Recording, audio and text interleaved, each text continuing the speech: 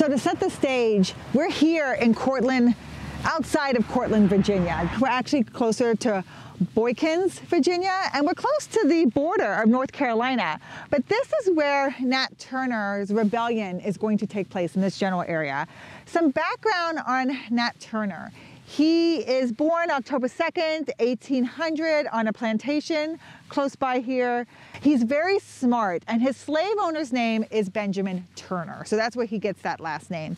And Benjamin Turner educates him, teaches him to read and to write and about religion and the Bible. He's sold several times after that, and the last time he sold, he's hired out to a John Travis, who is actually very cruel. Turner believes he's getting a sign from the Lord when an eclipse happens in early February of 1831. And that eclipse, he thinks, is a sign from the Lord to fight back, to rebel, to free his people. And then you have another atmospheric event that happens in August of 1831, and that's when Nat Turner believes God is telling him to act now. So the rebellion will take place on the night of August 21st, 1831. And he's going to get a group of enslaved together. I think it starts as a small group of men, about 7. But as they go to plantation and start to take out the white slave owners, they gather up more enslaved that help with the rebellion. He will avoid one house, and if you look at the map, you'll see kind of like the path they take. They avoid a kind of a close house because his wife, Cherry, actually lives there with his children. She's enslaved there with his children, and he doesn't want any retaliation to happen to her. The rebellion lasts about 4 days.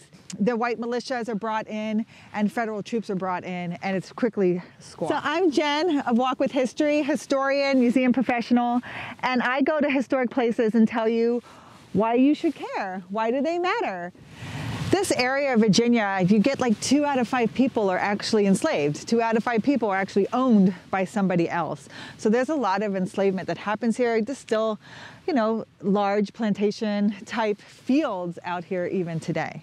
The numbers are skewed. They don't really know. They kill up to 55 to 58 whites, and then 56 are executed, including Nat Turner.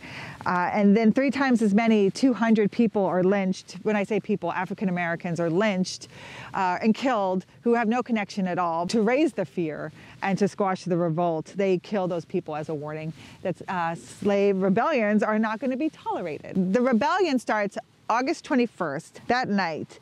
August 22nd at noon is when he reaches Rebecca Vaughn's house. They believe those are the last people that are killed. It goes on for 2 more days because he starts to march on towards Courtland, and they hold up in a plantation home, and the militia comes at them, and they're holed up for those 2 days. So that's why it's considered a 4-day rebellion.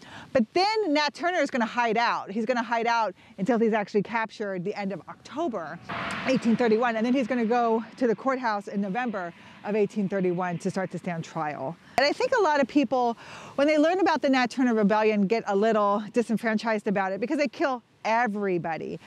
Women and children account for more than half of the people that are killed, and I'm talking infants as well. The first house they go to kill people is the Benjamin Travis house. And as you remember, he's sold out, he's hired out, not sold, but hired out, because that happens to enslaved.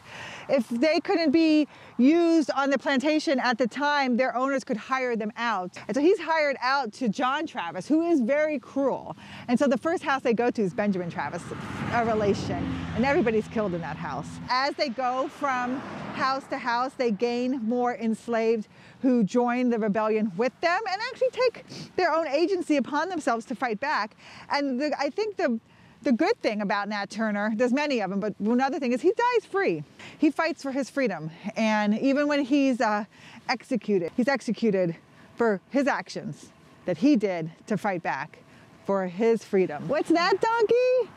Subscribe to Walk with History? Okay.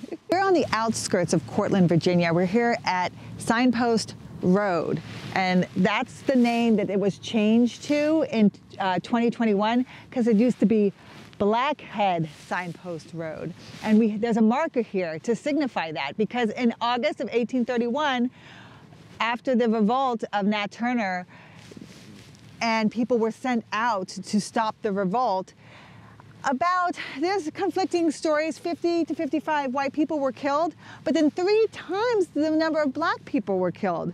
They say all the way up to maybe 240 black people were killed. And so the head that was put here at the end of this road to terrorize African Americans to stay enslaved and not fight back, they believe belonged to a blacksmith named Alfred, who was not implicated in any of the revolt. But because when the militias came out here, they were just wiping through enslaved and black people. There's a sign here to remember that and to recognize that. Again, the name was changed to kind of take away Blackhead Signpost Road, but that's what this road was named. Now we're at Barrow Road. I see it right here. This is where the Rebecca Vaughn house was actually located, somewhere in this vicinity. So it has been moved from here, again, to preserve the history, but this is the area. I'm on the outskirts of the old Jerusalem city, now Courtland, Virginia. This is the area where the Nat Turner Rebellion took place. These are the plantations that the Nat Turner Rebellion took place at. I'm here in Courtland, Virginia, in front of the Courtland County Courthouse. This is the courthouse that saw the trial of Nat Turner. Nat Turner was held here from November 1st to his execution on November 11th in 1831. Originally, Courtland was called Jerusalem. When this city was first incorporated in 1791, its name was Jerusalem. It changed its name to Courtland in 1888. The Nat Turner trials were held here, and he was held in a jail that was on one side of this courthouse was the jail he was held in.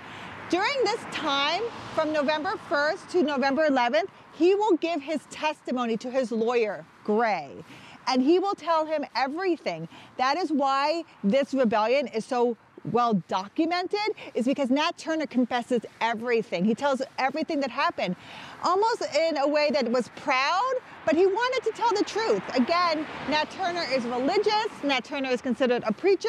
Nat Turner feels he was called by God to lead this rebellion. So he is forthcoming in everything that happened.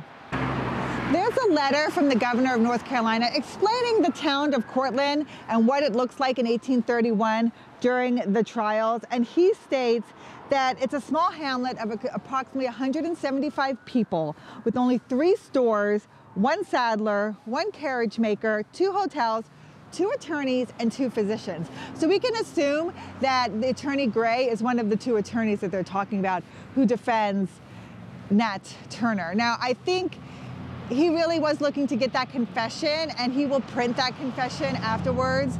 That white church down the street there is St. Luke's Church, and that's where the white militia is going to meet on August 22nd. So one day after this rebellion starts to happen, the white militia will meet in that church, and the governor will send troops from different federal locations, including Fort Norfolk, to help put an end to this slave rebellion. Right across the street from the courthouse is this Mahone's Tavern and Museum, and it says circa 1796. What's interesting about this tavern is this was here during the trial, and again, it's right across the street from the courthouse.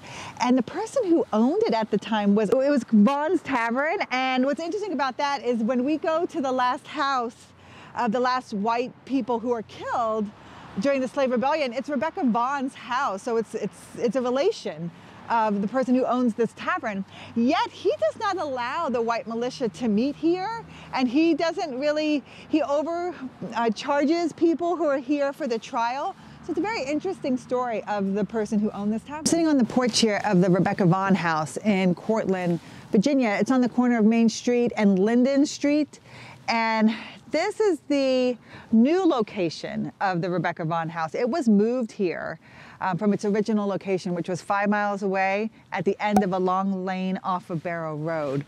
Now, this is the last structure that still remains of where whites were killed in the Nat Turner Rebellion. And it's now been moved off of its location on Barrow Road. It's been moved here. It's part of a museum to the Nat Turner Rebellion here in Courtland. And it hasn't been opened yet for that reason, but it will be. So there's a sign, And I think these steps have been remade because they're pretty strong. But there's a sign out here stating that it's part of a work in progress. So you see right here. It's a historical significance in our county history, the last house on the insurrection scene in which anyone was killed. The county, the city recognizes the importance of this event and trying to preserve the history of it. So again, we talked a little bit about the Vaughn who owned the tavern across from the courthouse. This was a relative and they believe the last person who was killed during the insurrection, Rebecca Vaughn House. I'm at the corner of Bride Street and High Street here in Courtland, and you can kind of see the courthouse right over there. So not too far away, this is where they believe Nat Turner was hanged on November 11th. This is where he was executed. There's not much out here now. Tried on November 5th in the courthouse. He's convicted and sentenced to death. And then he's asked if he regrets what he had done. And he repeated, was Christ not crucified? So then he was hanged here on November 11th, 1831. And then his body was dissected and his skin and bones were taken as souvenirs. And that is not a rare occurrence in a public lynching execution of a slave in the 1800s. His skull, they believe now, is in the Smithsonian in Washington, D.C. What comes out of all of this is you get the governor of Virginia who argues in 1832, maybe we should emancipate the enslaved. Maybe we should take them back to Africa. Maybe this is not going to stop. But instead, what happens is you get pro-stiffened slavery laws. But then you're going to get people who fight back. The American Abolitionist Society gets started in 1833. 2 years later, and you're going to get Great Britain will start to outlaw slavery starting in 1834. So their reaction is that they don't see this stopping and it just needs to change. About 30 years before the Civil War will start, but this is starting that spark. Enslaved are going to fight for their freedom. They're being treated inhumanely. They're being murdered and raped, and they are fighting back. They want their families, they want their lives, they want their safety, they want their health, and they don't want to be owned. And they're going to start to fight back, and people will start to see this as very wrong. This is the area where Nat Turner starts his rebellion, and his rebellion is ended. But as I leave here, I just think about how this pushes anti-slavery to the forefront of American politics. And Nat Turner refused to abide. He listened to the signs, and he took his agency upon himself to fight back. For people like Nat Turner who take these American ideals, these American values, and know that freedom is not free. You must fight for your freedom. I'm proud to do the story about him today. I'm proud to bring him to you. These locations were not easy to find, so if you're interested in getting a map of these locations, join our Patreon page, and these maps are available to you. But I hope that you learned something today. I hope you think of Nat Turner differently, and I just hope that we all remember that it takes a fight sometimes to uphold the values of America. On to my next Walk with History.